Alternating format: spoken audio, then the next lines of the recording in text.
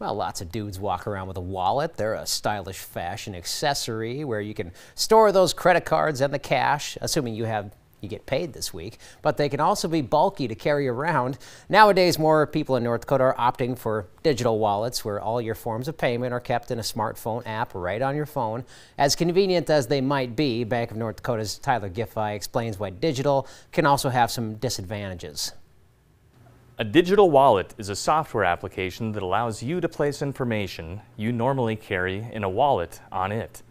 This may include debit and credit card information, cash, coupons, airline tickets, bus passes, and similar items. Some allow you to send and receive cash with others, or send, receive, and store cryptocurrency. Some well-known digital wallets are Venmo, PayPal, Apple Pay, and Google Pay. The benefits are that it is easily accessible and convenient. If you take the proper steps to secure your information, it can keep your information safe.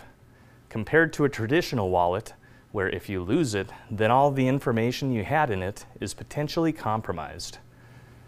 There are some potential drawbacks of a digital wallet. One is that some companies will collect your data on your spending history, and some businesses may not accept payment from a digital wallet. It's important to consider the benefits and risks of using a digital wallet. smartwithmymoney.nd.gov is a free website supported by the state of North Dakota to help residents make wise money decisions. You can learn more about digital wallets and other forms of payment using the free site, along with many other answers to your financial questions. Thank you for watching.